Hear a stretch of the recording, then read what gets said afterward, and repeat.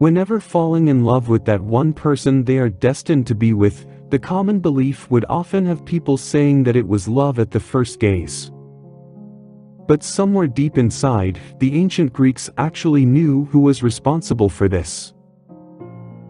As the goddess of love and beauty, Aphrodite is regularly attended by Eros, the personification of amorous desire who fulfills his purposes by inspiring love in gods and mortals alike.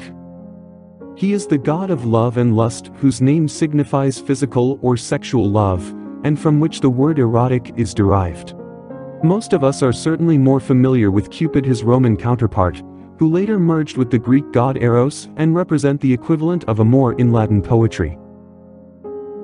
The representations of Eros do vary quite often, but we know him in literature as being usually depicted as a winged archer bearing the traits of a naked beautiful young man, or a playful cherubic little boy who fires arrows into the hearts of those he wishes to become lovers. The Greek god Eros is sometimes painted with a garland of flowers made of typical roses, and appears during wedding scenes or in the company of Aphrodite. In post-classical paintings, he is shown in views of romantic love, whether reciprocated just like Aphrodite and Adonis, or unrequited love as in the case of Echo and Narcissus. Although the god can quite often be seen fluttering around in seduction or abduction portrayals on Attic vessels, he is seldom introduced into mythical narratives, emerging for the most part in later writings and in a subordinate role as part of the divine machinery for making one person fall in love with another. There are multiple versions of the god's parentage. The Hesiod's theogony holds that Eros is one of the archetypal gods, the child of Chaos and brother of Gaia, Erebus, Nyx and Tartarus. While in Aristophanes' Birds, Eros was born from an egg of Erebus and Nyx and believed to have emerged with wings of gold. After initially presenting him as a primordial cosmogonic power, the theogony later reports that Eros overpowers the rational thought of mortals and immortals alike. He attended Aphrodite from the time of her birth and accompanied the goddess later to Olympus when she ascended to join the other gods. In the subsequent literature, he is often tied to her even more closely as being not merely her attendant but her son, with the idea appearing for the first time in a fragment from Simonides, which describes him as being the merciless child whom Aphrodite bore to the god Ares. The god Eros had a counterpart or a double love deity in Anteros, a divinity associated with unrequited love and love avenged. He is physically depicted as similar to Eros in every way, but with long hair and plumed butterfly wings. The god has also been described as being armed with either a golden club or arrows of lead. He symbolizes the rational understanding that love must be answered if it's meant to prosper. Therefore, Anteros is mostly seen as a vengeful deity in charge of punishing those who ignored the love of others. The god of love is believed to also manifest as multiple figures called Erides, which is a collective of winged gods related to love and sexual intercourse. They are thought to have been the offspring of Zephyr the west wind, and Iris the rainbow, whose colors represent the variegated passions of love. Among them too are mentioned as companions of Aphrodite are the personifications of amorous yearning. We have Eros, whose name means much the same as that of Eros. He attended Aphrodite from her birth along with Eros, and his abode lay on Olympus close to those of the Muses. While Pothos, the god of sexual longing and desire, enters the literary record somewhat afterwards, but then appears much more frequently. Some sources refer to him unequivocally as a personified being, mentioning him together with Peitho as a child and assistant of Aphrodite, a purely decorative and allegorical being with no associated myths at all. The overwhelming seductive power of Eros was known to be universal, and there was no realm or boundary that he cannot breach. His Eros can cause a frenzy of passion, such as the painful and an unnatural love of a mother for her stepson. It can bewitch and confuse its victim. But Eros's youthful mischievousness is often rebuked by Aphrodite, who scolds him for causing so much trouble among the Olympian gods and mortals with his indiscriminate use of the arrows of love. However, to meet her convenience and cast her victims into her nets, Aphrodite doesn't hesitate to use the power of the god of love to serve her deeds. One notable myth about it is manifested in the popular tale of Eros and the beautiful Psyche. Once lived a king who had 3 lovely daughters, but the youngest Psyche excelled her sisters that beside them she almost seemed like a goddess consorting with mere mortals. The fame of her surpassing beauty spread all over the kingdom, and became so admired that men traveled from all over to lay their eyes upon her with such adoration and wonder. Homage would be paid to her as if she was a divinity incarnated among them. After seeing her, the people would often say that even Aphrodite couldn't equal the beauty of this mortal.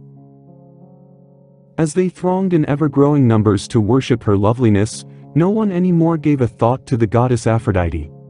Her temples were neglected and abandoned, her altars covered with cold ashes, her favorite towns deserted, then started falling in ruins, while the sculptors decided to no more make statues of her. This situation inevitably drew the envious attention of Aphrodite, who grew jealous and would not put up with this treatment any longer. Whenever the goddess was disturbed, she would turn to her son for help, the god against whose weapon there is no defense neither on earth nor in heaven. In distress, Aphrodite told him about Psyche's wrongdoing, and as always he was ready to do her bidding. She sent Eros to wreak vengeance on her, telling him to make her fall in love with the most despicable creature there is in the whole world. But the plan went wrong the moment he looked upon her, then felt his heart pierced by one of his arrows, succumbing to his own weapon, and immediately fell in love with the beautiful Psyche. He couldn't make such a charming maiden fall in love with a horrible creature as Aphrodite planned. However, the god decided to keep it secret from his mother, fearing for her wrath and the possibility to forever lose the love of his life. Interesting enough, Psyche was surprisingly lonely. Not only she couldn't fall in love with someone, but due to her extreme beauty no men dared to court her. They were only satisfied with admiring and worshipping her, then passed by to marry other women. Both her sisters, definitely less seductive, were already married to renowned kings, while the all-beautiful Psyche remained in a solitary sadness. She was only admired but never loved. This was of course disturbing for her parents, who finally consulted an oracle of Apollo on how to get her a good husband. They were told to expose Psyche in bridal robes on top of a mountain, where her destined husband would come to claim his bride. But according to the oracle, this would be a dreadful winged serpent more powerful than the gods themselves. Upon hearing the terrible prophecy, her family couldn't contain their sorrow, but nevertheless prepared the beautiful princess to face what they thought would be her death. No one could ever imagine the despair felt by her family and friends when they led the young lady to the mountain as if she was to be driven to her tomb. It was in tears that they all departed, leaving Psyche to her fate, and locked themselves inside the castle to mourn her for the rest of their days. Desperately being left alone, Psyche seated and waited in fear until she was carried away by the gentle breathing of Zephyr, the sweetest and mildest of all winds. She was floating from the rocky hilltop to a deep valley until laying upon a grassy meadow soft as a bed and fragrant with flowers. This turned out to be a magical palace built for a god, with pillars made of gold and walls of silver, and floors inlaid with precious stones, where she was tended by invisible servants. An isolated place where Eros visited the girl in her bedroom and made love to her in the dark without revealing his identity. The whole day she was alone, only accompanied by the invisible servants, but somehow she knew that her husband would come home at night. When she felt him beside her body and heard his voice softly murmuring in her ear, all her worries disappeared. She knew without seeing him that there was no shape of terror nor that of a monster, but the husband and lover she has been waiting for her whole life. The following days were filled with the joy of the two lovers. Although she was happier than she has ever been before, Psyche started to feel bored and sad because she was unable to see the man she has been spending her days with. Then suddenly started missing her family, which must have been mourning for her since, but still wasn't aware that she was alive and happy. Not fully content with this life, she demanded to see both her beloved sisters. The god wasn't pleased with the thought of it, but then allowed them to see each other against his better judgment. He warned Psyche about the danger in the shape of her sisters, which could possibly make them go through so much suffering, but she promised to ignore anything that might endanger their relationship. When the two sisters arrived and entered the palace, a bitter jealousy took possession of them, seeing the fortune belonging to their younger sister. They started asking questions concerning the look and her husband's occupation. Psyche just said that he was a hunter. Her sisters obviously didn't believe it, because there's no such hunter who could claim to possess so much wealth.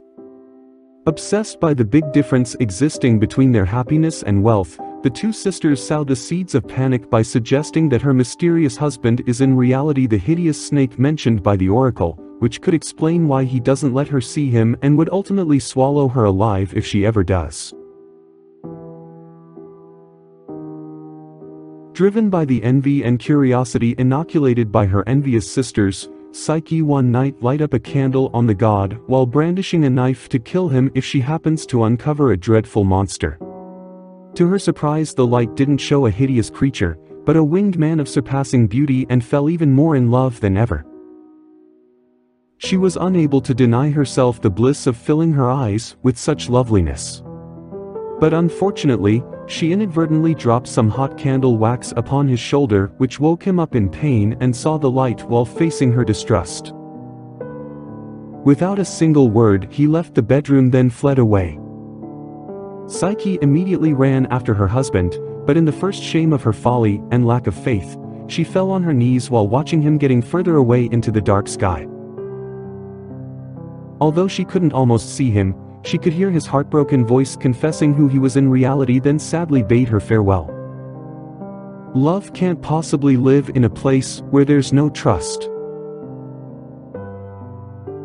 Overcome by regret and longing, the unfortunate Psyche roamed the world in search of him. She had no idea where to even start. The only thing she knew was that she would never give up looking for him.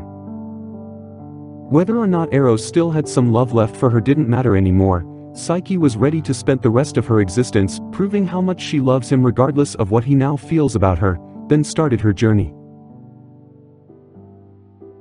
In her despairing wandering, she tried to win the gods over by offering them perpetual prayers, but none of them would do anything to make Aphrodite their enemy. Psyche realized that there was no hope left for her and humbly offered herself to Aphrodite as her servant in the attempt to soften her anger. However, the goddess was still furious and determined to show the girl what it meant to draw down the displeasure of a divinity. So she forced her to undertake four seemingly impossible tasks if she wanted to be forgiven and regain the affection of Eros, otherwise she will just lose him forever. Psyche agreed, then followed the goddess on a hill, where awaited what would be her first task. There the goddess showed her a large heap of small seeds and grains that she was to separate into its different components in a single day. This was indeed a cruel labor that filled her eyes with tears, but at this direful moment, she who had awakened no compassion from the gods was pitied by the tiniest creatures of the field. A colony of ants was passing by and saw the girl in such despair that they took pity by separating the seeds. And from the big original heap they formed few smaller ones, which allowed Psyche to achieve the labor.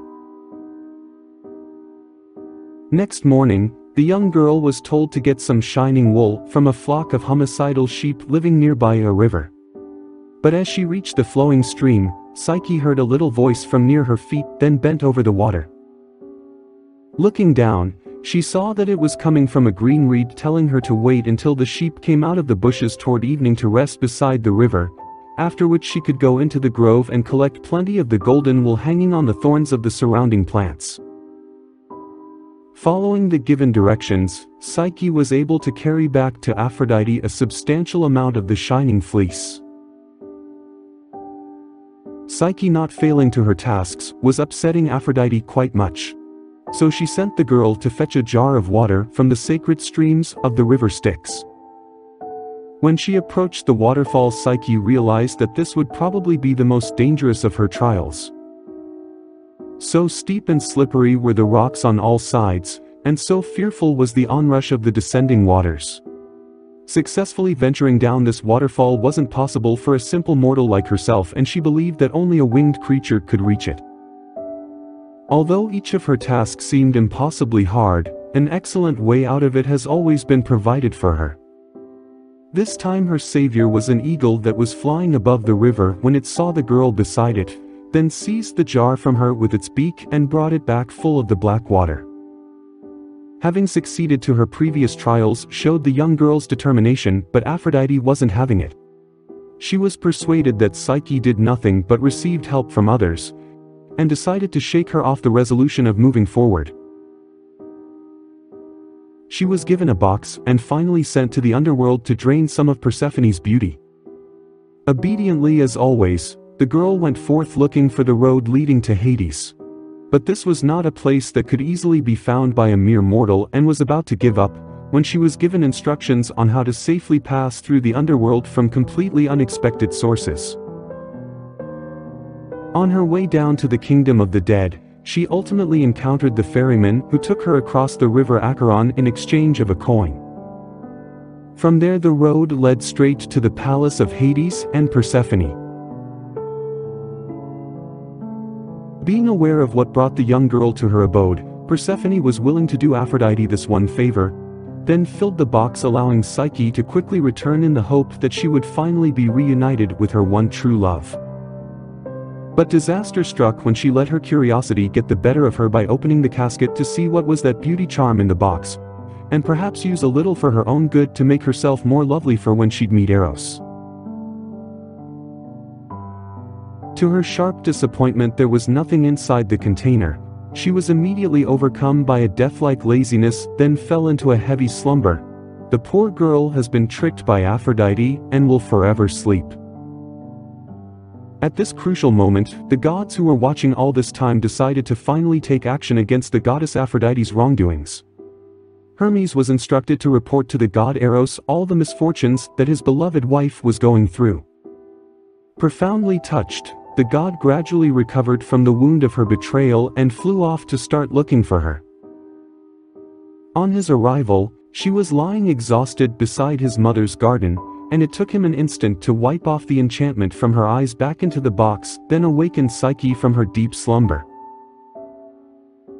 Upon the joy of their reconciliation, Eros sought the permission of Zeus to take Psyche up to heaven to make sure that his mother would never give them any more trouble. The chief of the Olympians consented to what the god of love asked, then announced to all divinities including Aphrodite, of her son's formal marriage. And as a wedding gift, Zeus proposed to bestow immortality upon the bride. The beautiful Psyche was thus elevated straight up to Olympus, where she was deified by consuming ambrosia, and accepted to live with the god of love as his immortal wife. This union became eminently suitable for Aphrodite, as she couldn't refuse a goddess to be her daughter-in-law, and no doubt that having Psyche living up in heaven with a husband and children to care for, could no longer be much on earth to interfere with her own worship. Just like a fairy tale, everything came to the most happy ending. With such a considerable allegorical content, the story of Eros and Psyche in Apuleius's 2nd century Metamorphoses stands apart from the ordinary mythology of the Greek god Eros. The myth may have inspired several later retellings in which love is generally put on a test. Among them we can consider the well-known fairy tale of the Beauty and the Beast. In the love story of Eros and Psyche, we clearly see that it's an impossible matter trying to keep love imprisoned, the one feeling able to rise you above difficulties that life throws your way. It's the perseverance of a man possessed by passion and the efforts of a woman that overcame many obstacles in order to achieve the great happiness of love. Despite a multitude of sore trials and misfortunes, with Eros representing love and Psyche personifying the human soul purified by passion, finally found each other, and this union will never be broken. This alliance would often lead many to interpret it as to be the fundamental understanding of love being deeply and intricately connected with the soul, which is at the source of each and every single life. Such a powerful emotion that could even transcend the fatality that represent death. Before ending this video, there's something that I would like to share that many often don't or fail to realize. Although pure love is so strong that it could make you accomplish the impossible, let's not turn a blind eye to the fact that it could also destroy us with the same exact intensity. Once it has been betrayed, it can inevitably bring forth such unbearable pain and misery which could actually fill you with hatred, if you're not strong enough to overcome and forgive the person who hurt you. So keep in mind that the way you love and cherish people around yourself could turn your feelings around in case you lose the trust and fidelity you had for them. Where there's light existing somewhere, there will always be shadows to be found, simply because nothing is perfect in this world. Of course, this is something I would consider to leave to your own thinking, so do feel free to share with me in the comments below. Hopefully this video was interesting and worth your time. If so, then don't forget to subscribe, comment and share in order to make other people enjoy it just like yourself. In case you have anything you would like to be discussed, let me know in the comments and I'll do my best to make a video about it. And as always, stay curious.